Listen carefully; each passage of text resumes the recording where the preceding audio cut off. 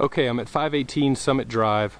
This is a neighborhood that's very close to the other property that you purchased, and it's a nice neighborhood. You've got a nice number of homes around here. My main issues are the roof needs to be done, and there's wood rot on the exterior. So up here, there are not any missing shingles that you can see right here, but on the back there are. To the left, you've got some wood rot right here all along this edge. You've got wood siding, so you've got some wood rot all around the edges that will need to be addressed.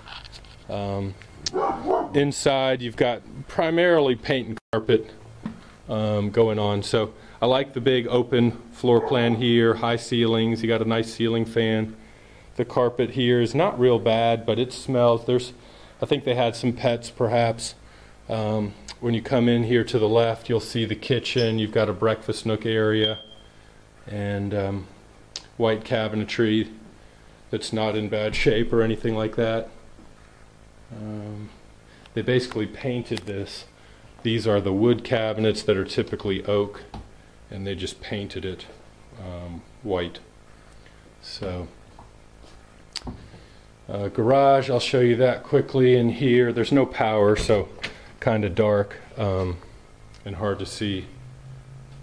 Yeah, but my camera does a really nice job of picking up on here, because this is hard to see anything in here. The air conditioning unit, the outside unit's been replaced. This one evidently has not. This is a Carrier right here, and this looks very old, so they replaced the outside unit but not the inside unit. This is where the laundry is. Tile flooring looks good. Here in the kitchen area, I believe this is a pantry. Yeah, you got a pantry right there. And again, just real nice open floor plan. They've got a textured wall, so over there and here you can see, maybe in the, yeah, there you can get a little view. So they did kind of a textured wall here. Not exactly sure why.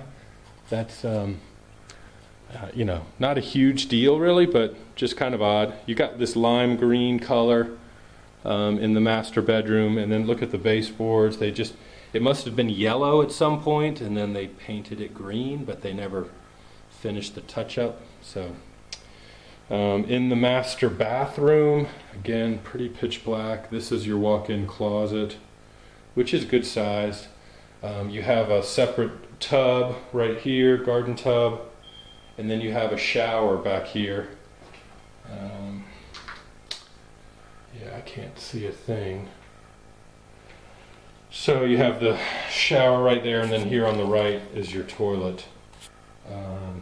There's a pocket door which looks to have been kind of damaged. This flooring is a peel and stick vinyl tile, so it's not exactly the best tile really to have in a wet area, because it's literally just like a sticker. So you peel it and stick it down here, but if it gets wet, it'll pop off and come loose.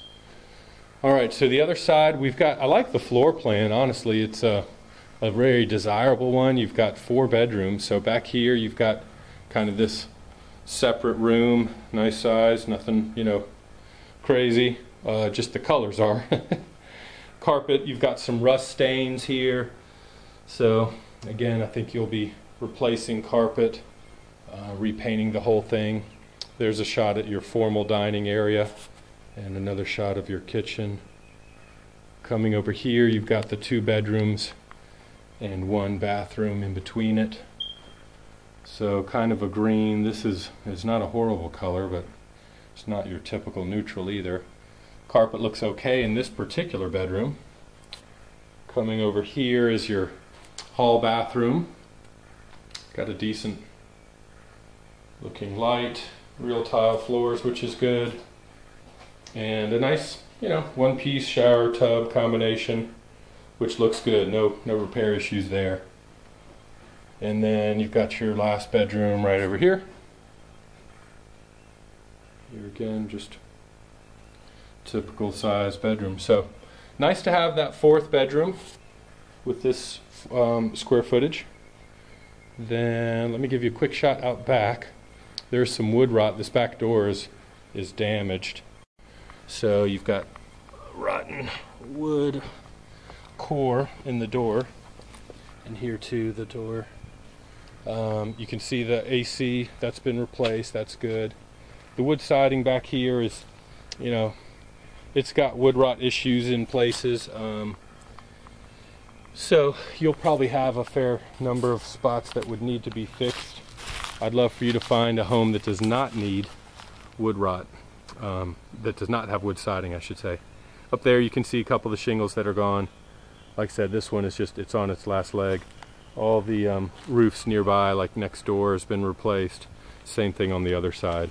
So this is a little patio, and then the grass is pretty overgrown. It's a good sized yard actually, and it does have some nice trees, and it's fenced, so that part's good. But you'd be looking at a new roof, paint, carpet, and wood siding that would need to be addressed for this one on Summit.